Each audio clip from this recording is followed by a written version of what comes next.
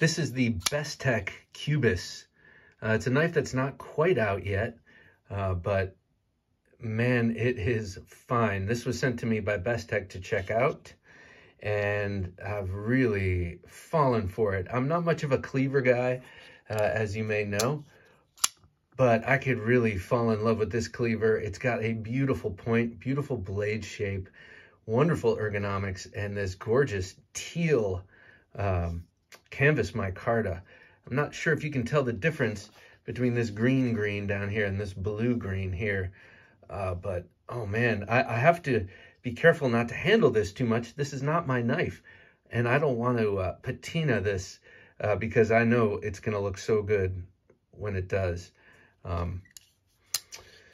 But yeah, so the CUBIS is a cleaver-shaped blade. This is in the more budget arena for Bestech. This is a D2 blade, and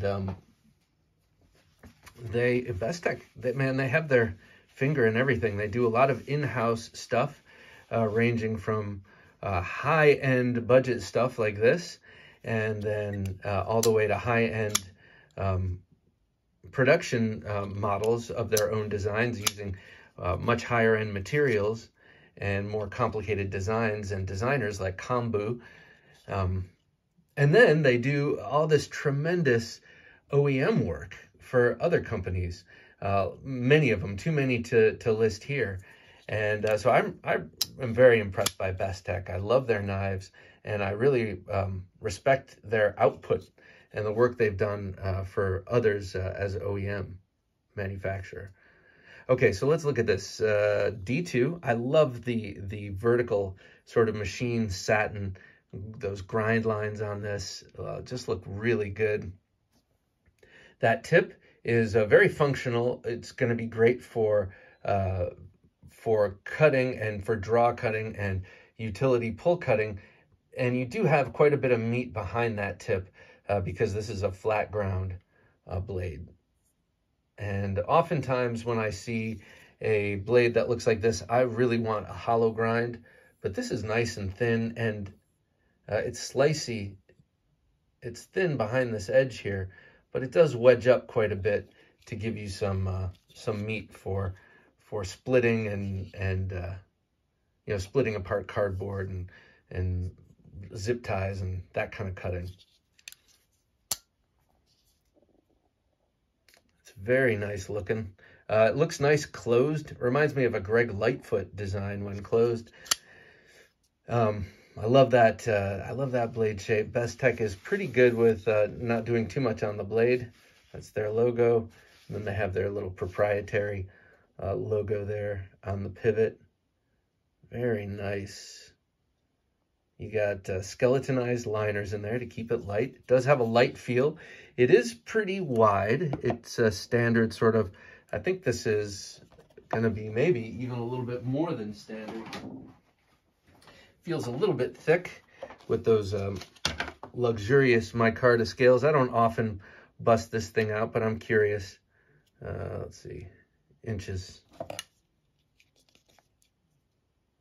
Yeah, 0.55. I usually consider 0.5 to be standard. I knew this was just a little bit thicker, but it feels great in hand and might be something you want because it's rather, you know, it's not very tall this way.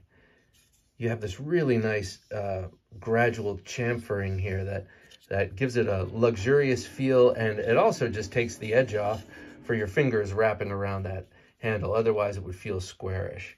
So the ergonomics on this are just so nice, either here or you can choke up and come up here. You've got your deep carry pocket clip. You do have those rounded screws protruding up into the passageway. You can see that's a, looks like a G10 backspacer here, if I'm not mistaken. And just really excellent fit and finish that you've come to expect from Bestech. I like this knife, the CUBIS. They have some other knives designed by Kambu in their higher tier that have similar blade shapes to this. So I could see why they might want to make a knife like this a little bit more in reach. If you don't want to spend the high dollars on the high design, you get something similar and something very utilitarian, but also, I mean, that's got some panache, right? That's a nice design. Let's see it next to a couple of others here. Here it is with the Cubis Knives Vagrant, kind of a similar EDC style knife. This is in Thunderhead blue, as I like to call it, that grayish blue. And here it is with the Civivi Hadros, similar also in type and, you know, similar blade. Well, very different blade actually, but that same sort of point. And a couple others. The first one that came to mind was the most excellent, also Bestech made, Off-Grid Knives Cleaver version 2. This thing is awesome.